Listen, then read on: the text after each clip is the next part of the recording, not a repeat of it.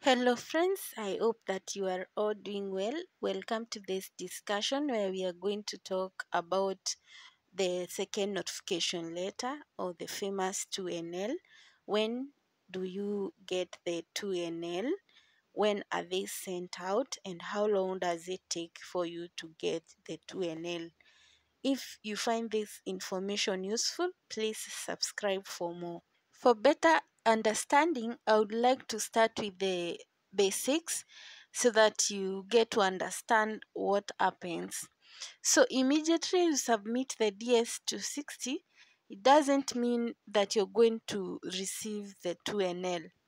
The DS-260 form that you submit has to be processed, and having indicated the information needed carefully, you are then also required to have your case number go current, which means that the cutoff number published in the monthly visa bulletin for that specific month, you find that your case number is below that cutoff number. So your case number has to be current, and also there must be a slot in the US Embassy where you indicated as your place to go for the interview, the location for your interview, so that now you can get the second notification letter.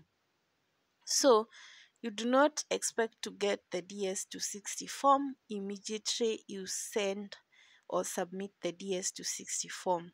It takes time to be processed and then the opportunity to be available in the US Embassy, and also the case number has to be current. Once the three things are fulfilled, you then get the 2NL sent to you by the KCC, and this is a few weeks before your scheduled interview, and it is usually around 6 to 8 weeks. This is, we can say, almost 2 months before the actual date for the interview, and usually it is the 2NLs are sent in the second half of the month. That is between the 15th of any month and the end month. So the second half of the month, that's when they are sent out, and also they are sent out during the working days. So that is when they are sent out.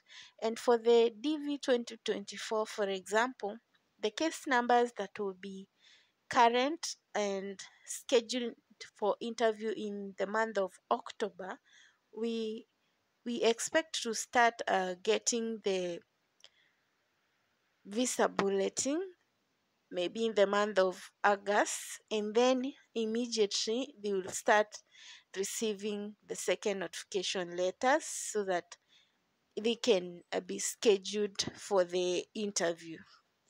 So for the DV 2024 winners, you have right now you have to wait, and once the visa bulletin is published and the 2NL start to be sent out, I'll be updating my subscribers. So if you've not subscribed, subscribe and turn the notification bell on so that you will not miss these very important updates as a DV 2024 lottery winner.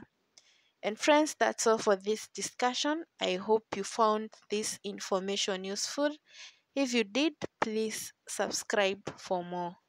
I will see you all in the next one. Bye.